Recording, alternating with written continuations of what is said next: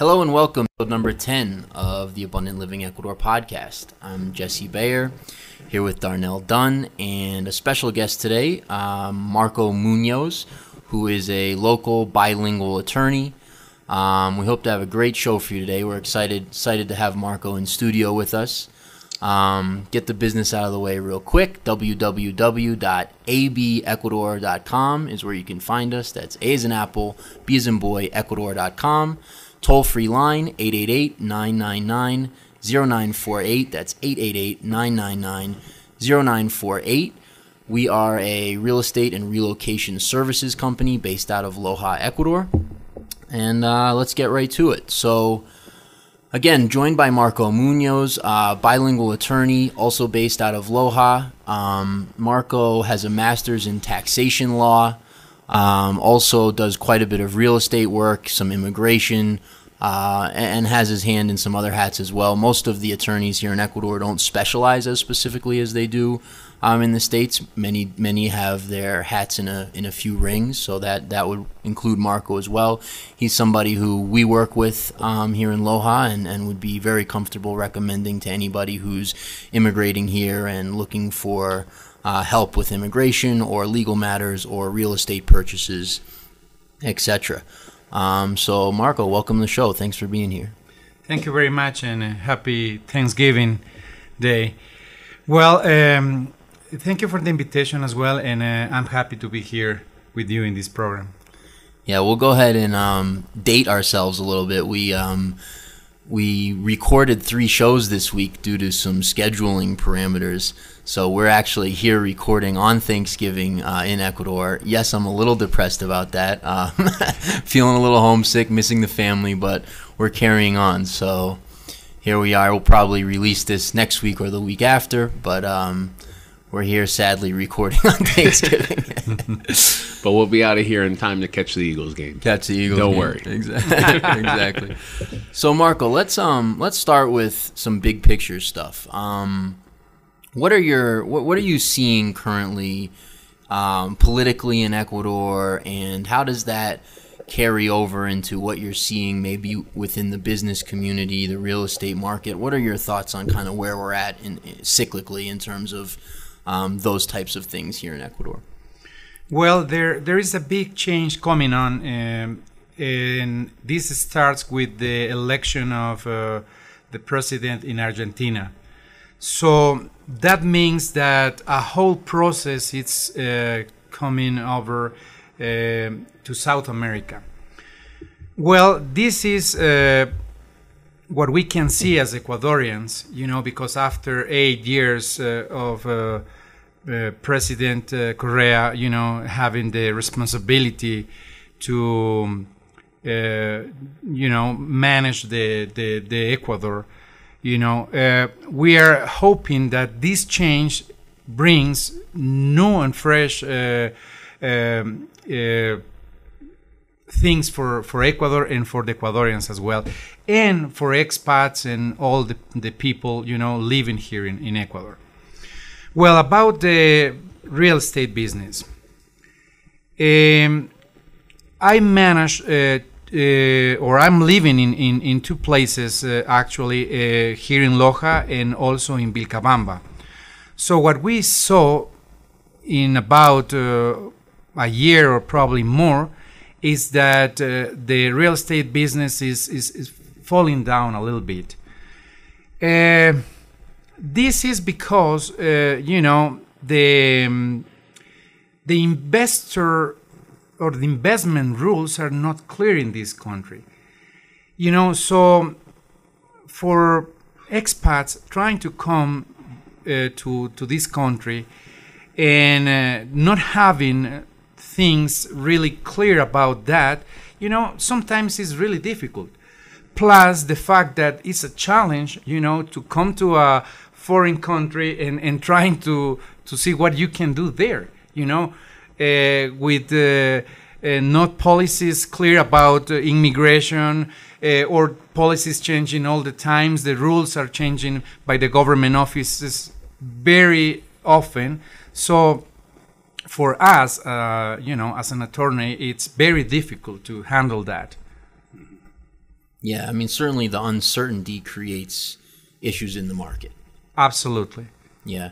Yeah, we've noticed that as well, and we certainly, we spend a lot of time trying to stay ahead of, proposed rules changes.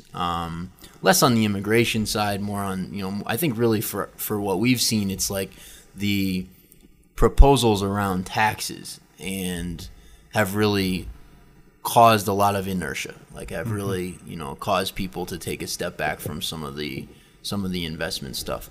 Yeah, particularly the inheritance tax proposal and the capital gains tax proposal. We actually had a couple of deals that ended up falling through as a result of that. People were uncertain about it and said, well, let's wait to see what happens before we make a move. And now that the president has taken those off the table as far as I know, but it still seems like there's some maybe a bit of a hangover effect where people are still waiting and seeing, even though he's taking them off the table. So the damage has kind of been done. As you know, politics is like a game, but sometimes this game is in this country especially is ridiculous. Why? A few months ago, President Correa, mentioned that he's going to change the constitution. Right. Well, the people claim, and were a lot of parades or not protests, marches. And today it's another one saying, why we cannot believe the President Correa, because he's supposed to say something like, well, I am not going to move forward with these changes on the Constitution and with the taxes, but at the end, the Assembly is going to do that. Right. So where we are now, again, with the same fact that the economy of the Ecuadorians are going to be affected. Mm-hmm. And what are you seeing on that front in terms of? I know you were mentioning we were walking over to the studio, and you were mentioning that there's less financial help at the federal level for the municipalities. Explain a little bit about that. Of course.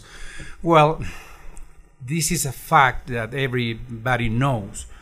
President Correa requests many loans internationally. Right. So what happens with that? The oil economy, it's over. I mean, it's not going anymore, and the government itself has a lot of money that they have to pay for government offices, municipalities, etc. So what is happening here is that because the central government doesn't have the money to give to the municipalities, to build, make roads and everything, the municipalities are under the obligation to find the resources, to do their job. It's as simple as that. So we have now, new policies for fines, very high fines. They increase the land tax payments. They increase the transfer ownership taxes as well. Mm-hmm. I mean, they increase everything. Yeah. And this is affecting not only the expats, for sure it's affecting everybody here in Loja and in Ecuador as well. Mm-hmm. Yeah, I mean, so just to summarize that, if I may. So oil revenues drying up, federal government not as plush with cash as they were in the past. In addition to that, of course, there's the loans they've taken out that they have to repay. Therefore, less money coming to the local governments from the federal government. Local governments looking to, fill that gap, and, that coming down in the form of taxes and fees, and, we've got new speeding cameras in Loja and those kinds of things. Mm-hmm. Yes, that's true. Another trend that's impacting this as well, too, is the strong dollar. Ecuador is one of the 3 countries in Latin America that uses the dollar as legal tender. And so when you've got countries around you that have their own currency, that have the ability to devalue, it puts pressure on the economy as well too. And another reason why these municipalities are trying to fill that gap, meet their payroll and everything else that they have to do, plan projects. I know here in Loja we've got a plan to revitalize the center of the city, and that's going to cost a pretty penny, I'm sure. Yeah. Sorry. Go ahead. I'm sorry. We can see that not only in Loja, especially in the borders, like near Colombia, in Tulcan, and also in Macara, because Loja is, of course, in the border with Peru. So what is happening there? Because of that the dollar is stronger than their currency, pesos in Colombia and nuevos soles in Peru. So the Ecuadorians were going to their communities or their the countries next to Ecuador and trying to buy goods. Furniture, goods, and everything. TVs. But what happened? When they arrived to Ecuador, the customs were there, Pay up. Yes, exactly. Saying, okay, well, you are coming with this new TV, so you have to pay now for taxes. Yeah. It costs $400 in Peru. It cost $1,200 in Ecuador. So give us $800 in taxes. Yeah, something like that. Exactly. So that's that is what is happening right now. Yeah. So, well, it's affecting everybody. Right. Sure. And the tariffs as well too that they put into place to combat that as well too, right? The tariffs, the taxes, the salvaguardias. The salvaguardias, yes, of course. Yes, in 2016 they are going to reduce them, but we don't know if the prices internally in Ecuador are going to be reduced as well. Mm. So, we expect. Yeah, good. I was reading about that the other day, and the prospects of being able to get European goods not taxed the way they are now is exciting for me. Yeah. It'd be very nice to be able to purchase, cars and liquor and clothes and those kinds of things that right now in Ecuador are, so much more expensive than they are internationally as a result of the tax structure. So, that free trade agreement is due to take full effect in September of next year. Yeah. Listen, I was trying to bring a car for one of my clients, and we went to Peru. The same car in Peru cost around something like $40,000. The same car here in Ecuador is like $80,000 right. or probably more. Right. That's because 60% of taxes are charged to any kind of car, right? And they still keep, the law that all the expats that are coming to Ecuador as residents, they cannot bring cars, motorcycles, ATVs, something like that. So It's forbidden by law. Okay, but before it wasn't, right?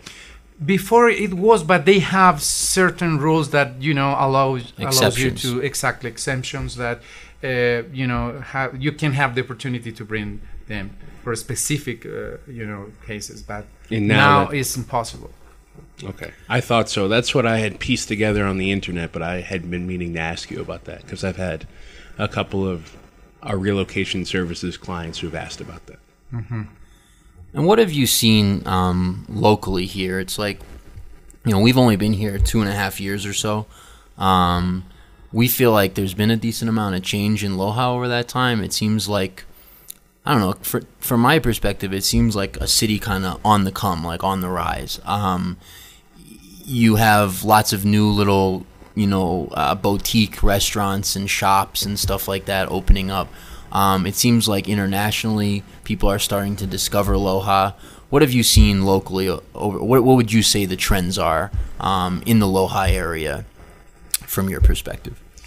Well, because I was living here in this country for 42 years, I can tell you something very specific about your question.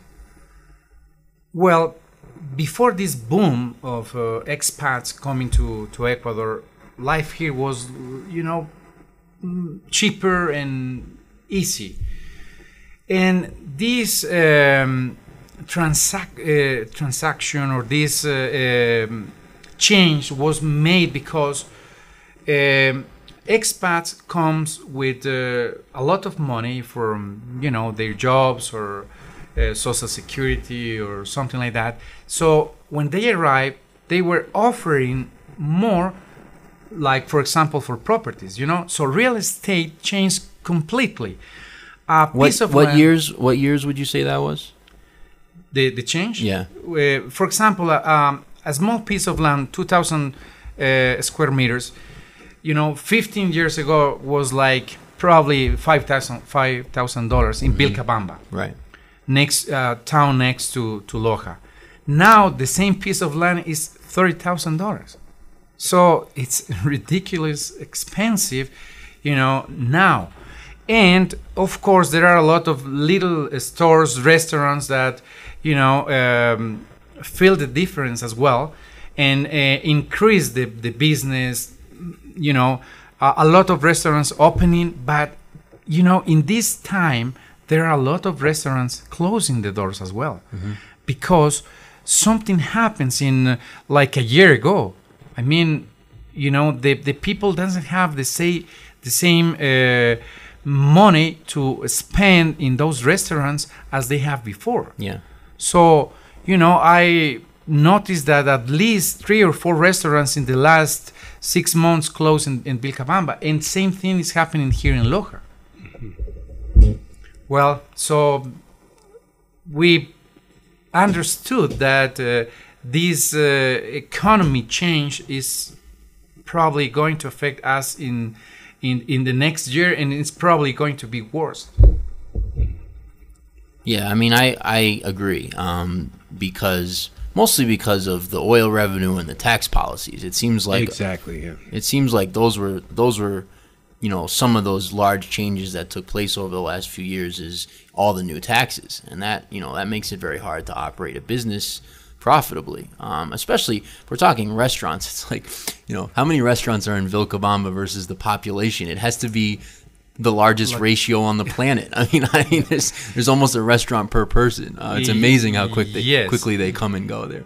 And it's good because you have a variety, but at the same time, there is a problem because many of these restaurants open their doors expecting to have a lot of people coming to their restaurants, but when after a month or 3 months they are just paying the rent, which is high in Vilcabamba, for a place like like a restaurant, it's probably something like $400, $500, $600. So they have just enough money to pay the rent. Sometimes they don't have enough money to pay for that. So after 3 or 4 months with that situation, they have to close. They don't have option. Yeah. And that time, that foreigner influx, which of course raises prices, coincided as well with, the Federal Reserve printing an enormous, the money supply increasing dramatically. So that's going to also cause some of that inflation that you're referring to. Yes, that's true. And that was happening before we changed the dollar as a currency. I remember when we have the sucre, they were doing exactly what the United States is doing now. I mean, they were using the printer. They were printing money without any support that they supposed to have in the economy to not cause the inflation that you were talking about. Somebody was telling me, give me the actual numbers on this. Somebody was telling me that in the months leading up to the collapse of the sucre, banks were paying something like 30 or 50% interest on savings accounts just to deposit money. Is that right? Yes, of course, but that happens because if you made a loan, you have to pay 50% of interest. Imagine. So that's why, of course. Right. What is that? There's an African country that has like Zimbabwe. What is it, like a $2 trillion bill or something? Wow. At least $1 trillion bill. I've seen $1 trillion bill. Yeah. I mean, Venezuela's not far behind in those kinds of ways. Yeah. At work, somebody brought one in one time. A $1 trillion bill. Yeah, from Zimbabwe. Like some guy had it in a frame or something like that. Yeah. Wow. Right. You could buy a sandwich. And what would you say I don't know if you invest as well, Marco, here or not, but what are you looking at as opportunities given some of these circumstances? You know, a lot of times the most money to be made is when people are afraid, right? And I think we're certainly to some degree in that kind of dynamic here in Ecuador. You know, we've talked about in the past. Right now, there's not a whole lot of buyers and there's a lot of sellers. So it's a market where if you have cash, for example, you know, you can really find some deals that if those tax proposals hadn't been on the table and if the oil revenue hadn't fallen the way it had and those kinds of things, you know, those prices would be a lot higher. But I don't want to lead you on the question. What are you seeing on the other side of the coin, on the opportunities side?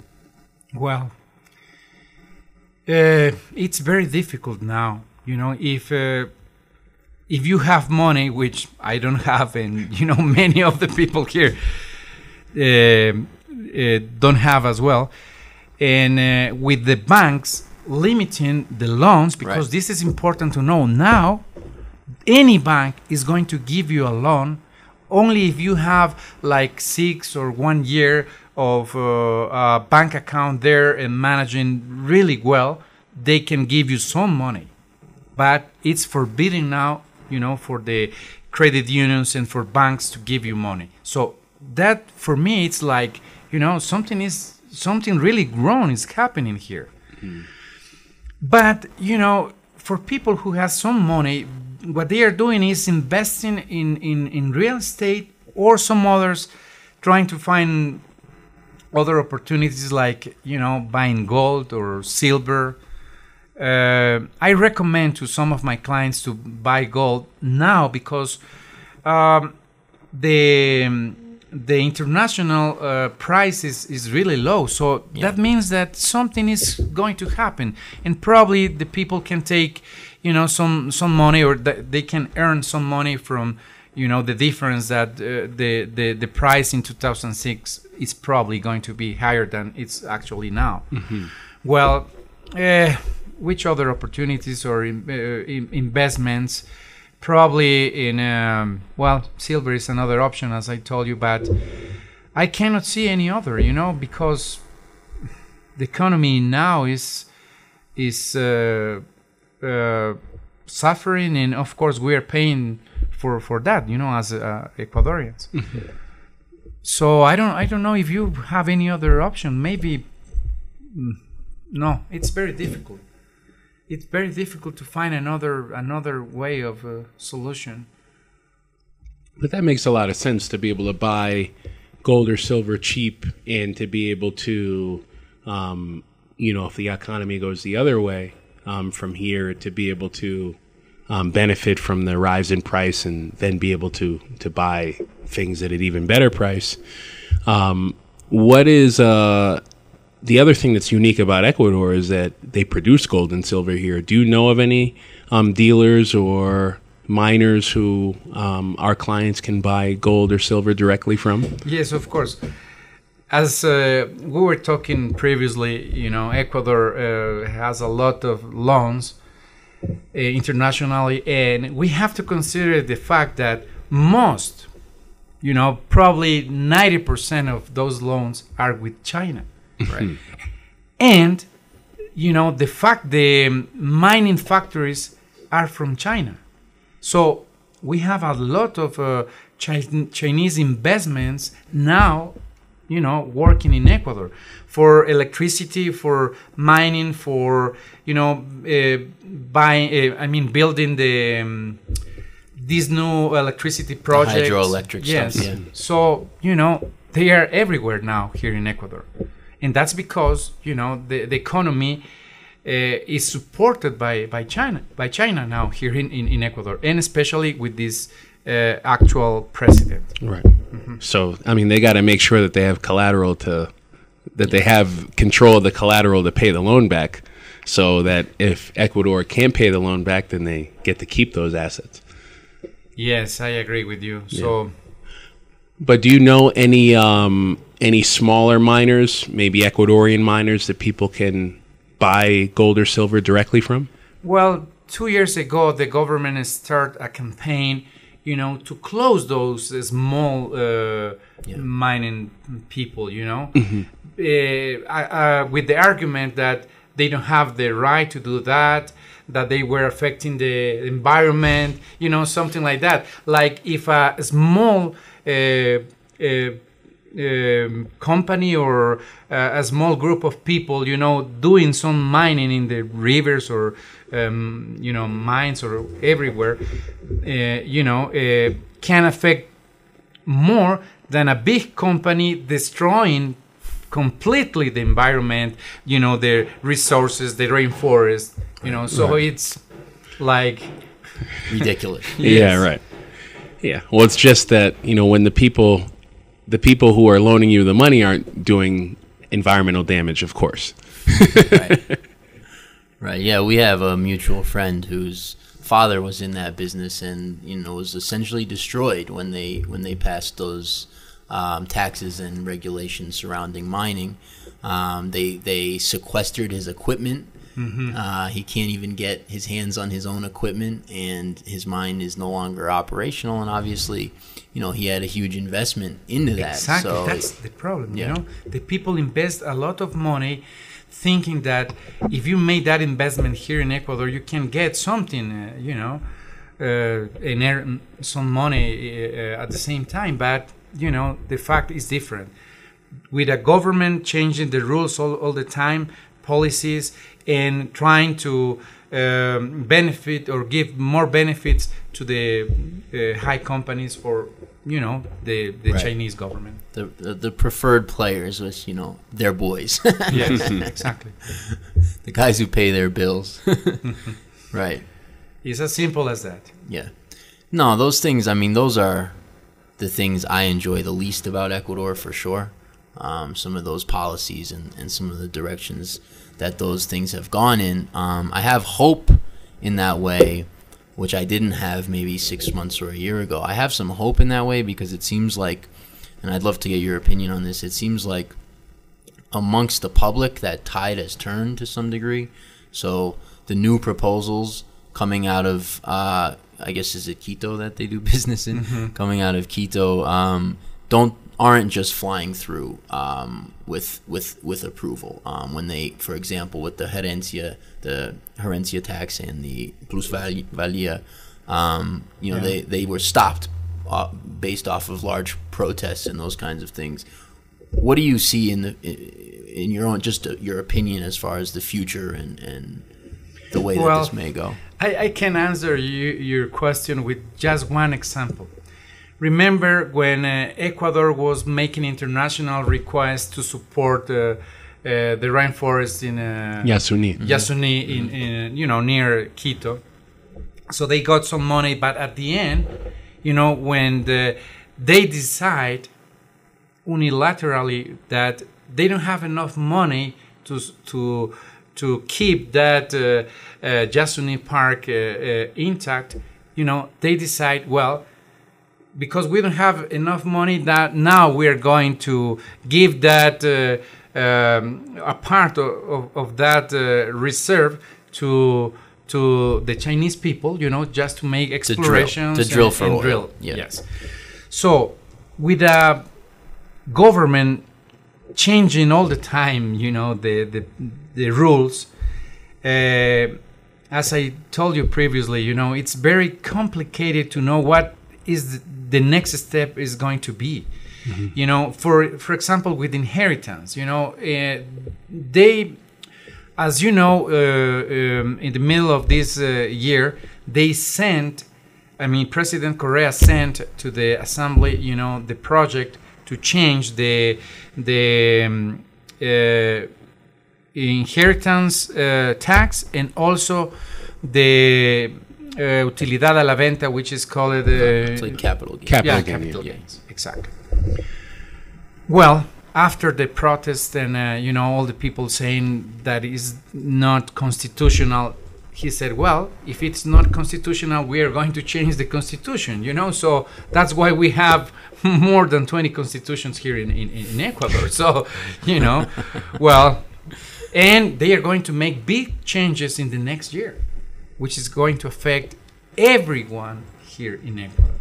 Like what? What changes are there? Like, they are going to approve. At the end, they are going to approve the capital gains and the inheritance law, and also, changes about, the how the government is going to support the municipalities.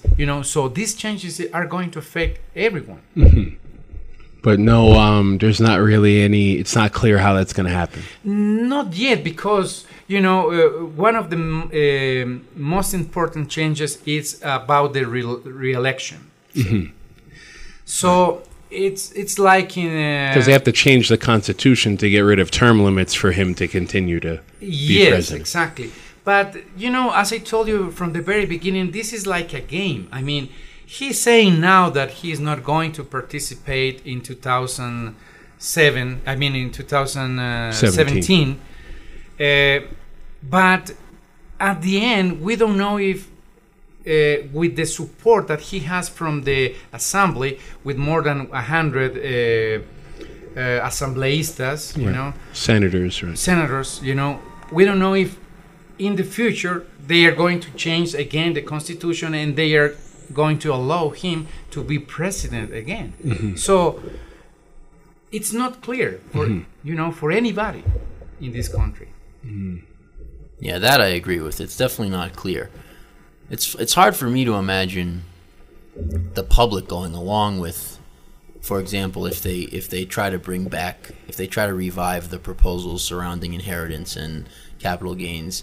It's hard for me to imagine the public allowing that to stand. And just to give people a frame of reference, when people protest here, unlike the States and other places, the government listens. There's not, Ecuador, and you can tell me the numbers on this, Marco. How many presidents in how many years did they kick out of office before Correa? Well, we have before Correa 10 years of changes, Right. And it starts with Abdallah Bucaran. Then was another president in a period of 1 year. Then was the election with what is the name of this president? I forgot his name, but he was replaced as well. He has to left the country in an airplane. He snuck out. Exactly. So then Correa took in 2007, exactly in 2007, because in 2008 we approved the constitution. But he was smart, because he participated as president, saying, I am not going to participate with team of senators, Mm-hmm. So in the next year, after he was the president, he changed completely, that part of the constitution, to approve, with the new senators, the constitution of 2008. Well, that gives him enough power to manage all the power government offices here in Ecuador, like the court, like the constitutional court, like the Consejo Electoral, which is the government office which manage the elections. Exactly. Yeah. So now he has everything. He has all the power to change and do whatever he wants. So that's, of course, for him is really good, but for the people, which are worried about what he's going to do with that power, So we don't have, for example, if periodist say something against him, journalist, journalist, I'm sorry. journalists say something against President Correa, Right. instantly, Right. They put pressure on the owners of the TV program or radio or whatever, and they kick off this guy. Yeah. That happens many times, not only one. No, I know. There's terrible censorship here that way. Yeah. No, I mean, you won't get any argument from me out of, there's not a more, this stuff disturbs me greatly. I'm very much, research these things and very much against these things. I rail against them all the time. In fact, I try not to because it gets me angry. But the point that I was trying to make is that it seems as though a year ago, for example, when Correa would propose something, it was just become law immediately. That's not the case now. And so I'm wondering, given Ecuador's history of kicking presidents out when the populace is not happy with the activities of the administration, and given what happened recently with the proposed tax changes, it seems to me, and it sounds to me like you differ from me on this, and you would know better than I would, but it seems to me that sort of rubber stamp approval is not there anymore. That sort of, hey, dictator Correa says X and it's done kind of dynamic has come and gone. It feels to me like if he were to announce in the upcoming, months or year that he was changing the constitution and gonna, run again, and they're gonna do this herencia and plusvalia, that there would be a major, just enormous uprising. That's kind of what I was getting at. I don't know what you're thinking. Well, let me tell you two things. One is the name of the president was Lucio Gutierrez, and that was the president which used a helicopter to go to the to escape. Exactly, to escape, and then he lived in an airplane. Well, the second is that it's very simple. Correa is not a fool, man. He's very smart. So he knows that his popularity is really low now. So he cannot take the risk to change or to do something that the people is going to claim. Right. Because then he'll end up on a helicopter to an airplane. and you also have to remember that, this president was paying a bono solidario. So I don't know if you understand that part. It's like help or support from the government, for like welfare. For the poor. Yeah, like welfare. Yeah. He's paying poor people, basically. Yes, basically. Now the problem is that he reduced, the beneficiaries of that bono solidario. Oh, he did. I didn't know about that. Exactly. So now it's because the government doesn't have enough money now. So that's why they are reducing workers. I know that CNT, the communications company, fired like 200 people. Oh, really? And they are doing exactly the same with some other government offices. Right. Like with Seguro, like Social Security, they cut the percentage that they have to fund as well, too, correct? Exactly. But not the amount we have to pay. Right. Not the amount we have to pay. Yes, but, for example, every government office used to have security companies, like 3 or 4 guards, there. Now, only a few of them has guards, so they are reducing, the expenditures the government has or have. Well, this is part of the story, the hidden or under the table, it's probably worse. That's interesting. And yeah, I had read that the budget next year is supposed to be cut by 17%. The federal budget. Yes, exactly. Well, and probably more. Yeah, I mean, that's another kind of problem from my perspective that I see is like, as the economy gets more and more restricted by government actions, both in terms of taxes and regulation, there's less and less jobs. and then the government becomes kind of the sole employer for good paying jobs, and then the people who work for the government, they know where they get fed, so they then support the government, and you kind of have this sort of line in the sand that gets drawn. Most police, for example, support the government. The military supports the government. Why? They're getting very well paid off of tax money. They're not going to bite the hand that feeds them. And yet at the same time, all the new regulations and all of the new taxes and the structures that the government's putting in place that those people are paid to enforce are destroying the economy. Right. And so you've got private business getting hurt and people losing jobs because of government action, and then you've got the government paying the people who enforce those rules a lot comparatively, and you've got this kind of division that's really ugly, and of course the cops have guns, so that doesn't help either. Right. No, and the interesting thing about that is that really the government payrolls and the government jobs that these people are getting paid, I mean, they're paid to take money away from interest that actually generates revenue, because even the government generates revenue, that's money that's being taken out of the economy at the end of the day. Exactly. Right.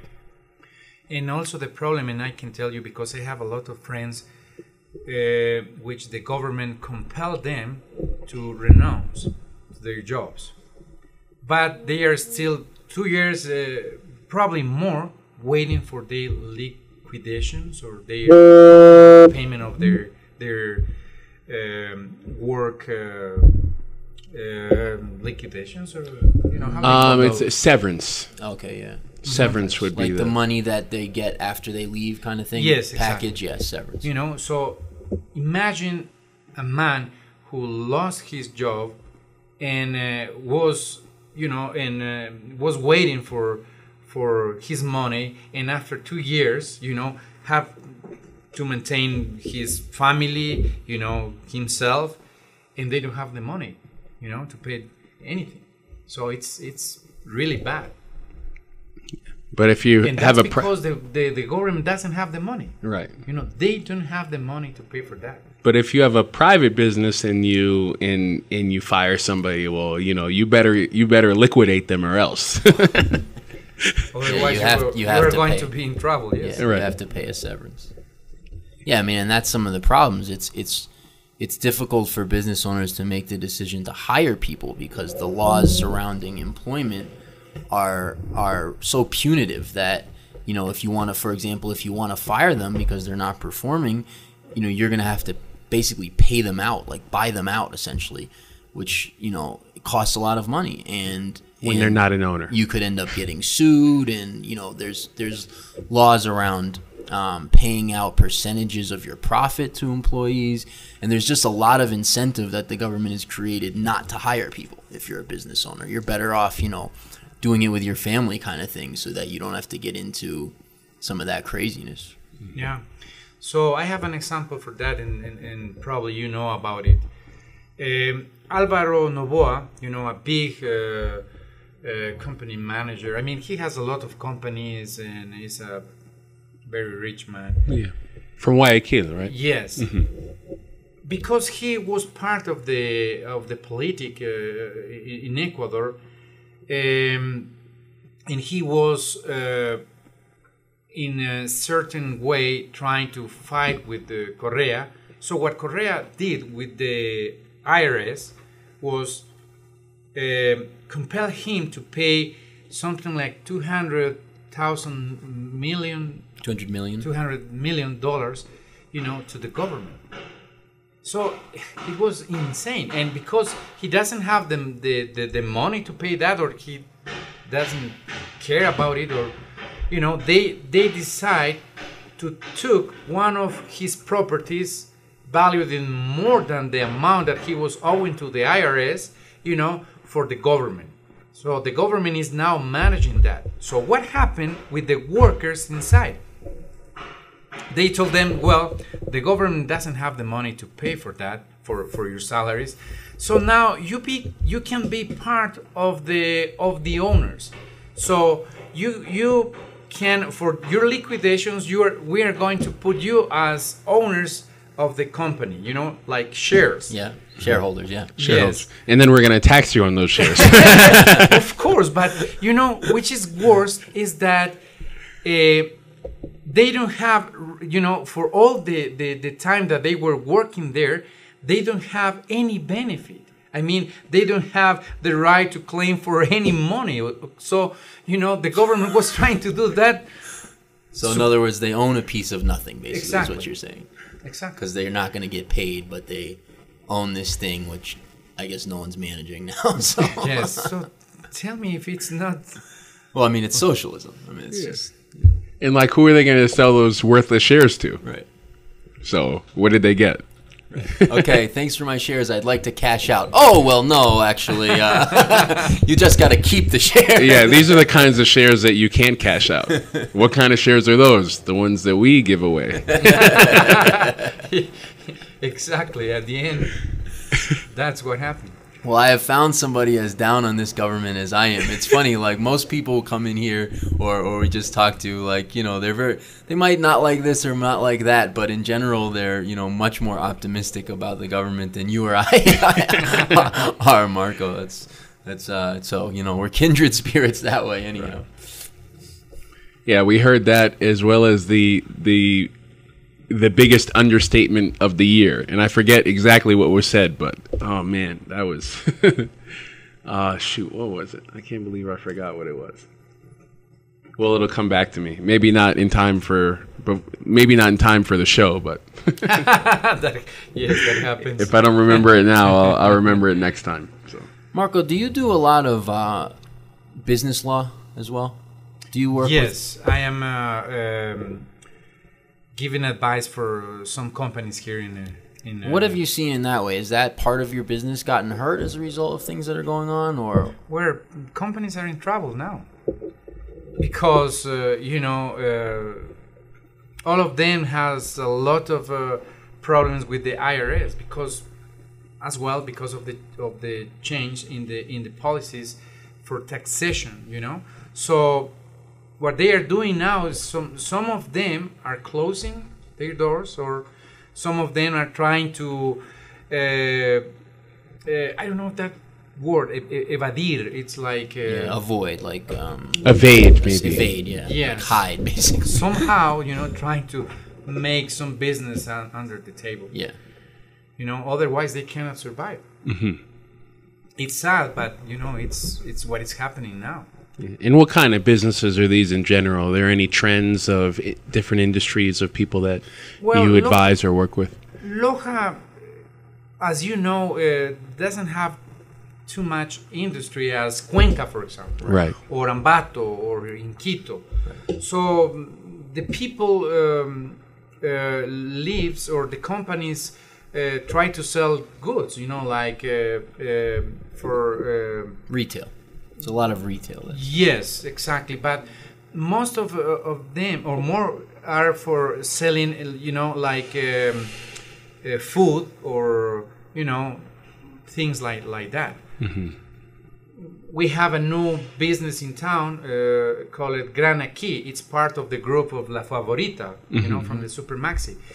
But what is happening now is that one of the local investments, closed, a few days ago because they cannot support that kind of prices. So, okay. so it's also a big problem here in Loja. Who was that? Which company was that? I don't remember the name, but it was in Iper Valle.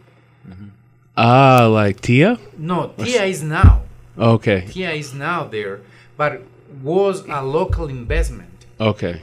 From a local... Like a local supermarket. Not like yes. City Mart. It's kind of like the story that you would hear back home of like Walmart going into a town and then, the local hardware store or something going out of business, like that kind of. Yes, in a year ago, the same thing happens to another local investor, in the same, like in the same business, like Supermaxi.